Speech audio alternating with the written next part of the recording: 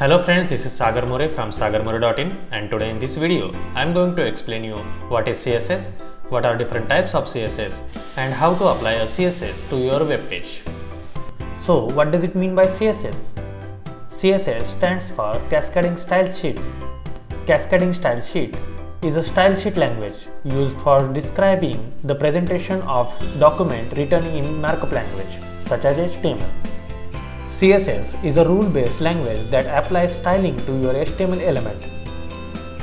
You can write CSS rules in elements and modify properties of those elements such as color, background color, width, border thickness, font, size, etc. CSS helps developers to create visually engaging web pages and user interfaces for web applications. CSS has a simple syntax and uses a number of English keywords to specify the names of various style sheet properties. CSS has some variations or versions like CSS1, CSS2, CSS 2.1 and now in recent days we are using CSS3. CSS3 is the latest version in which some additional features and properties are introduced. There are three types of CSS. The first one is Inline CSS. An inline CSS is used to apply a unique style to a single HTML element.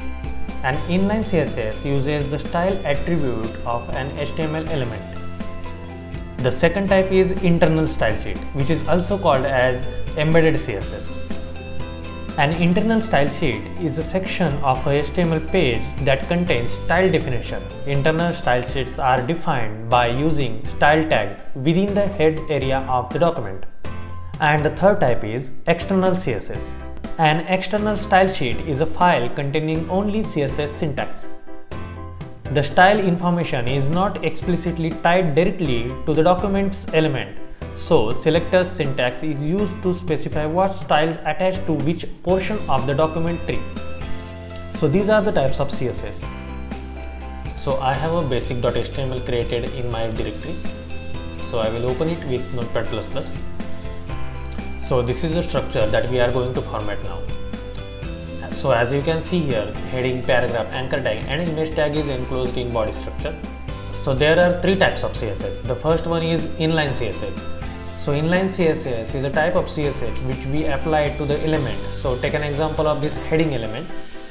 So with the help of inline CSS, we can actually apply CSS to an element directly without using the style tag.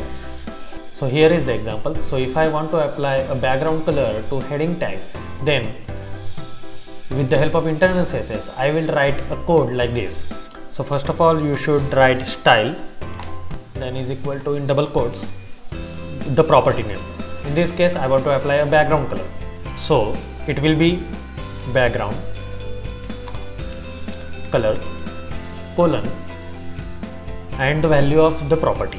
So in this case, suppose I want to apply a pink color to this heading tag.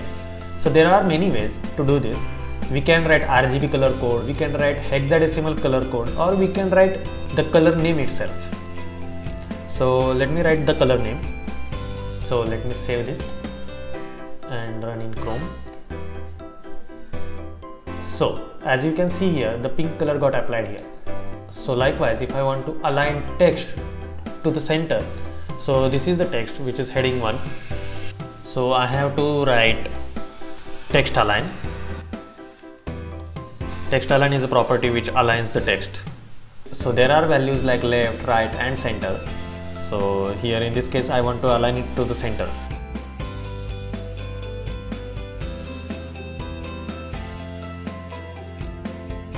So yes, this heading got aligned center. Let's go back and do some other stuff. So the default text color is the black. So suppose if I want to apply a green color to the text, I will write color. Color is the property which sets the color of the text. Colon. The value would be color name, RGB values or hexadecimal code. Here I am writing the color name, green, semicolon, and let's check the output.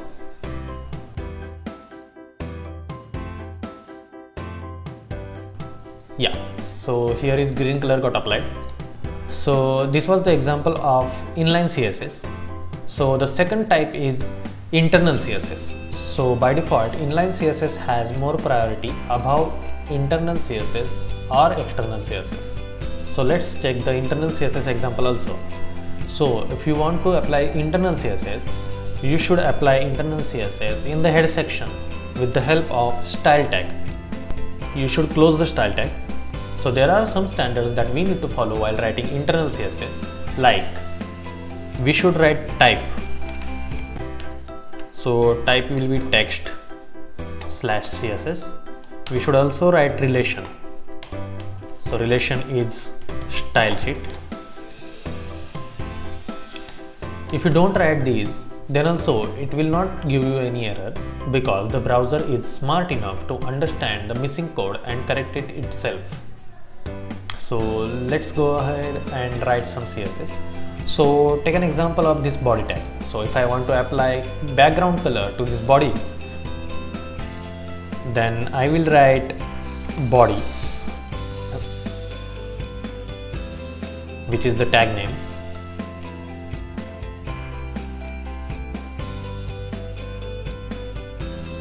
Then background color and whichever the color name that you want to apply.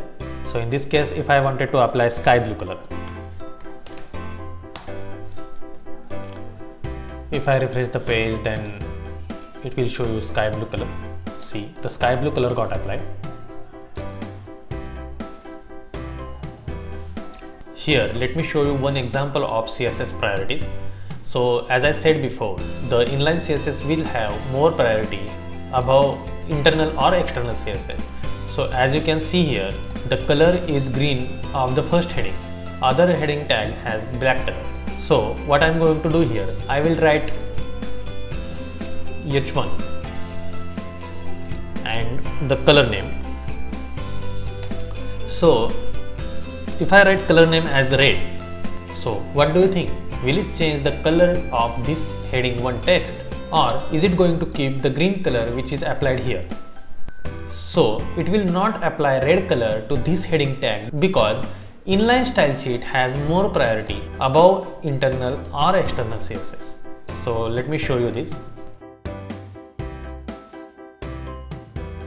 See, still it is in green, so it has not changed to red color.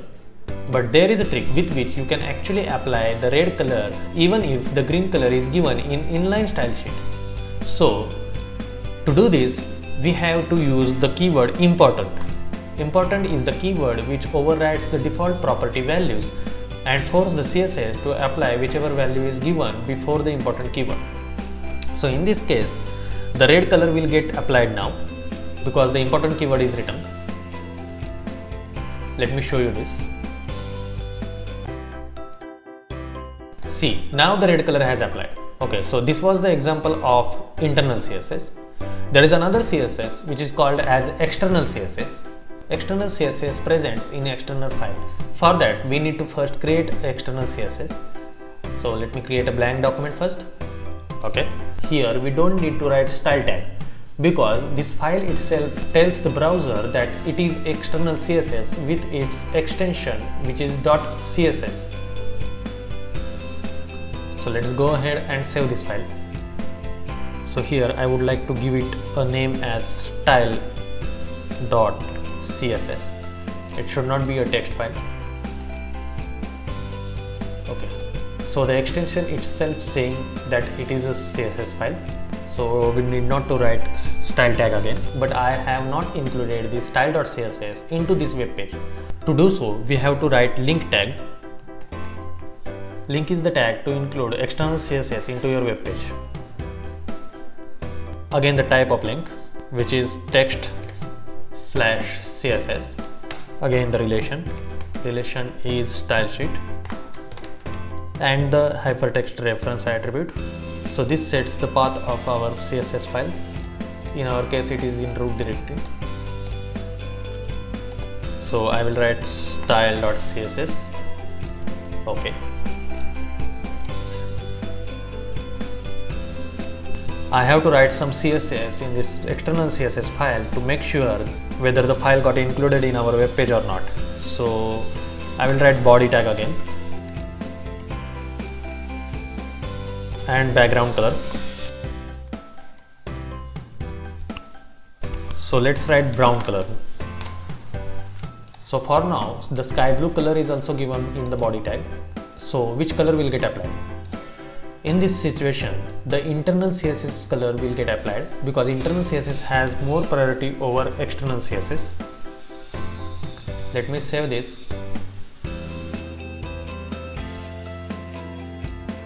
So sky blue color is the default which we have given in internal CSS, so it will not change.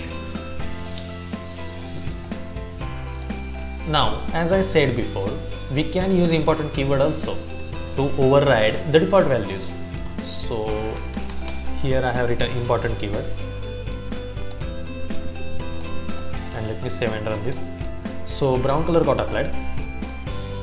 Actually it doesn't look good, so let me change it to gray. Let me run this. So this was the example to show you CSS priority and how external CSS works. So I don't require this code now. So let's go ahead and write some other CSS. So take an example of this paragraph tags. So by default, paragraph has no text decoration, and I am going to write a text decoration property for paragraph tags. So for that I need to write p tag, then curly braces open and close. In between them, then I should write text decoration, and underline is the property. There are many properties, but let me show you this example.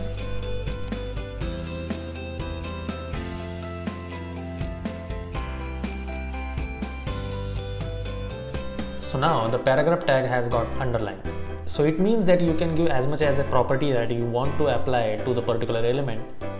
And this is how external CSS, internal CSS and inline CSS works. So friends, make sure that you watch my other tutorials also. So if you like this video, click on like button and share it with your friends. If you are new to my channel, then click on subscribe button to get latest updates of upcoming videos. Thank you for watching. Stay tuned, be technical.